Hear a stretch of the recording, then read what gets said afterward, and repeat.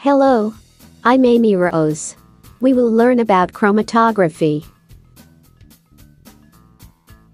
Chromatography is a laboratory technique for the separation of a mixture.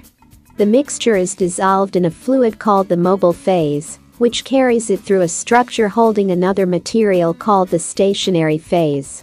The various constituents of the mixture travel at different speeds, causing them to separate.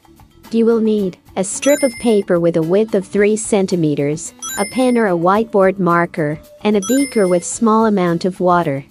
First of all, make a line of strip of 3 centimeters on either side of the strip of the paper. And then, suspend the strip using a thick metal wire or any other holding objects.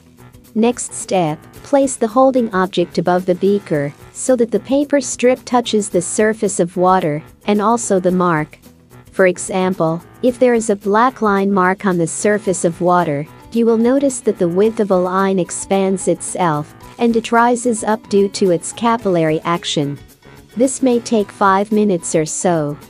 The result is, we now have obtained the 3 separate ink colors, yellow, magenta, and cyan. This is like a CMYK effect. CMYK is actually used in color printing processes. But K is a key color for black, that must be an extra color. Then we can find out the results. Place a ruler on the side of the strip of paper. We have to carefully measure where the separate colors traveled the distance. We now have obtained the entire distance 6 centimeters. Maximum distance traveled is the cyan color, by the way. Similarly, any color you would like to try, like green line, which separates into yellow and cyan. Its formula is given below. The RF, the retention factor value, equals dP, the distance from baseline traveled by solute, divided by dW, the distance from baseline traveled by solvent. This depends on various primary colors, which seem to be separable. If the retention factor is to be calculated as 1, then dP for the solute equals dW for the solvent. So, we have 3 colors, yellow, magenta and cyan. Let's go back to the measured value. Distance traveled by yellow is 3.5 centimeters, magenta, traveled by a distance 4.5 centimeters, and cyan, traveled by a distance 5.5 centimeters.